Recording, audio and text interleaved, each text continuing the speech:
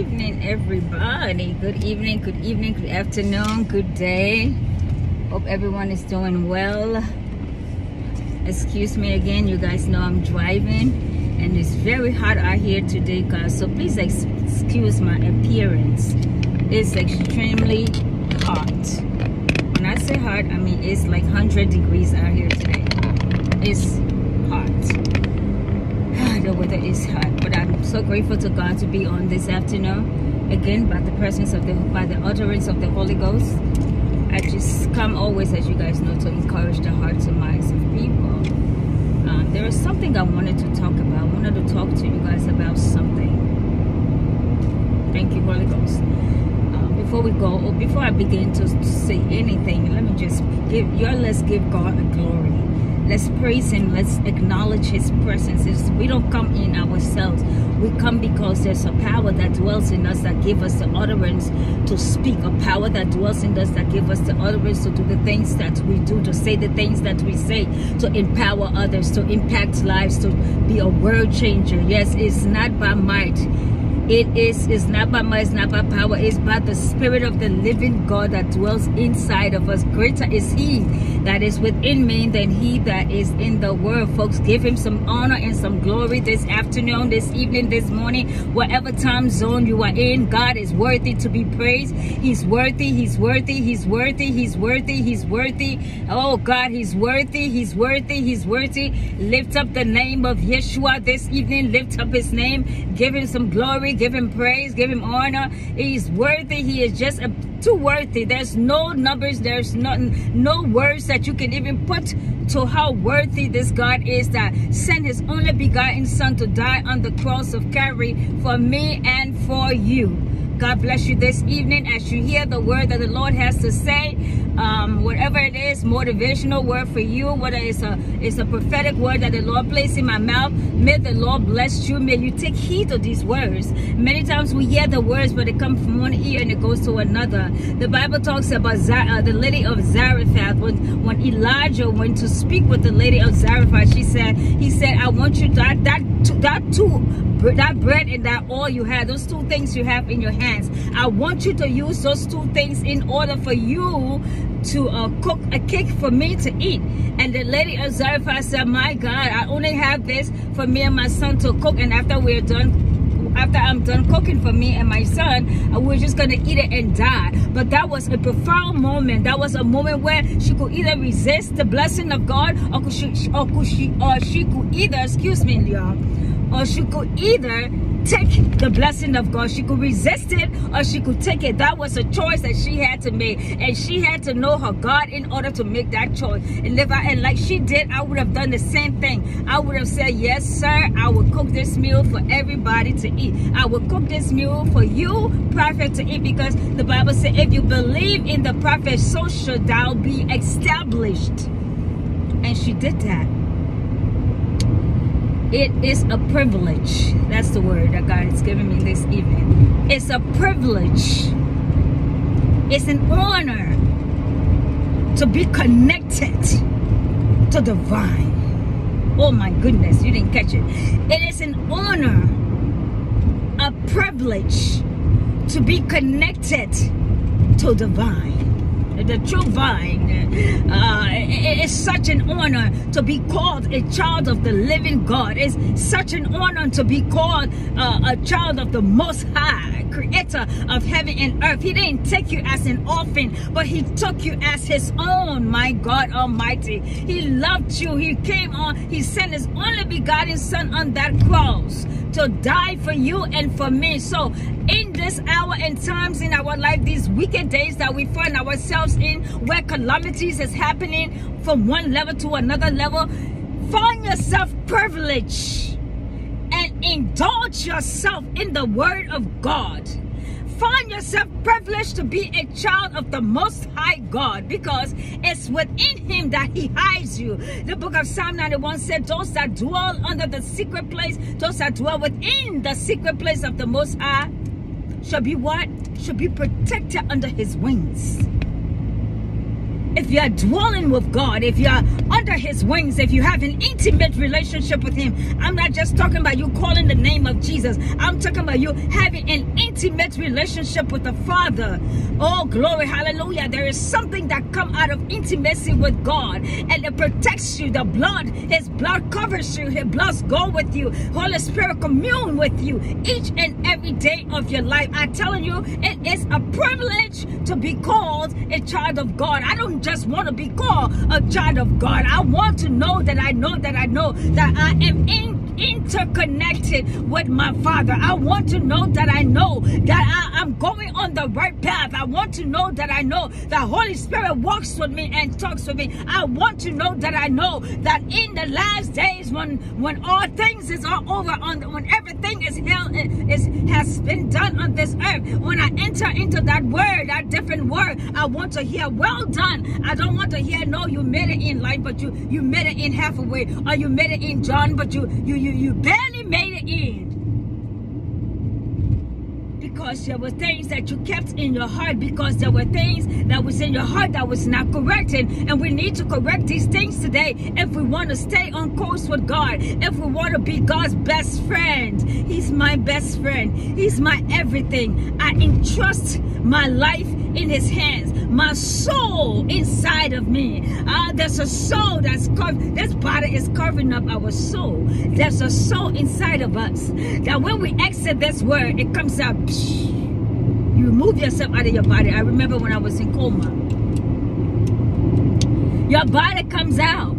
You can actually see your own self on whatever they're doing with you. You can see your own body. And God, if it's not meant for you to come back in this world, you will stay in the beautiful, most beautiful place in heaven. Most beauty of beauty. But if God wants you back, he just wants you to have an encounter with him. And so he removes you out of this temple, this storage that he put you in, and you remove and you see yourself, the same person, but you're looking at a different individual because your body is dead, it's gone. And now out of the body, new life revives, new life comes out of that. How powerful is that? Count yourself privileged, my sisters and my brothers. Count it all joy to be a part of Jesus.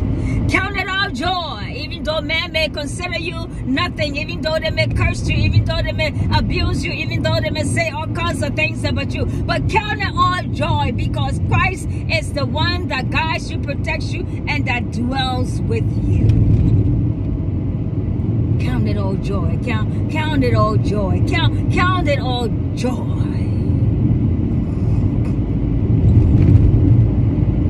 That Jesus Christ resonates within your spirit. Count it all joy. Let it be a privilege. Say to yourself every morning, I am privileged to be called your child, Lord. And I'm thankful, and I cover myself under the blood. Make sure every morning that you are covering yourself and your children under the blood. You are anointing your children underneath the blood of Jesus Christ of Nazareth. Make sure that every day that the name of Yeshua does not leave you. Make sure every day that the name of Yeshua does not leave your mouth. I'm privileged. This is not a huge word, but this is an important word, because there were some people that you grew up with that rejected God.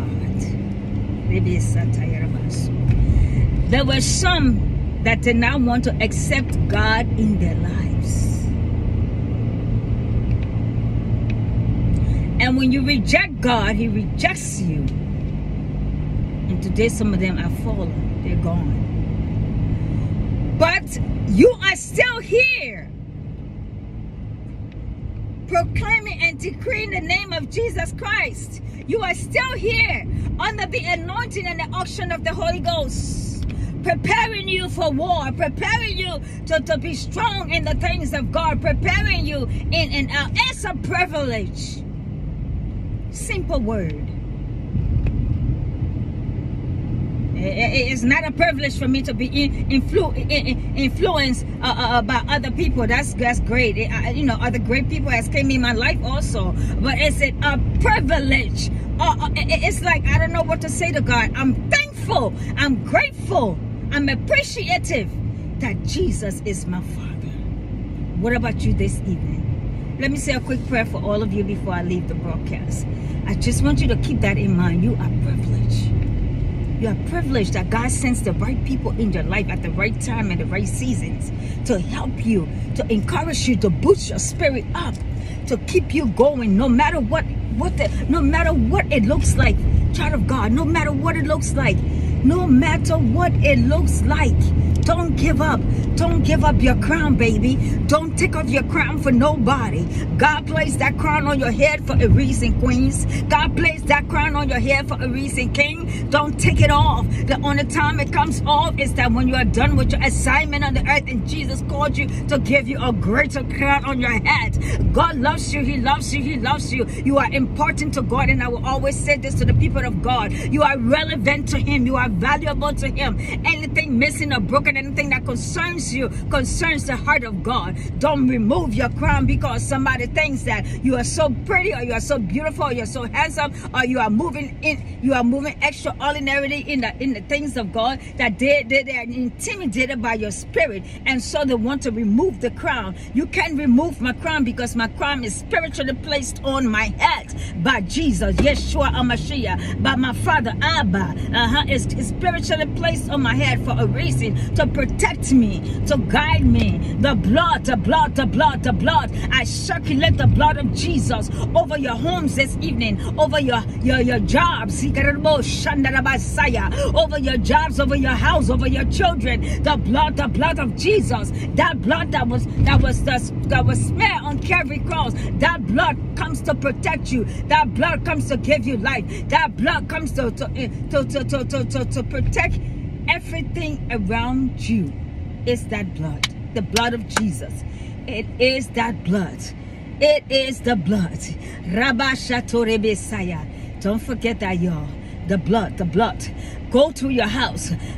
Sometimes do you not understand that people astral project into other people's houses? But I tell somebody, the day somebody astral project in my house, your body ain't going back in your body. That body's gonna die by fire in that house. I'm telling you, because I'm gonna curse it to the roots, and I'm gonna curse every evil forces around your houses also. I'm gonna curse everything that does not line up with God. Don't be discouraged, folks. Don't be discouraged because you walk with your head up high. Don't be discouraged because in times of you going through stuff that you've been through, nobody knew or understand your issues or your problem. It was only you and God. Don't be discouraged because you feel like they feel like, you know, oh, she's too anointed, or what is it on this person that is not on me. It's because you find yourself in that place because you understand your journey with God. You understand there's no other place you can hardly be but in the presence of God. You understand that nobody understands you. You are the misunderstood one. Why? Because your going about is different. The way you carry yourself with God is completely different, and that's why you are misunderstood.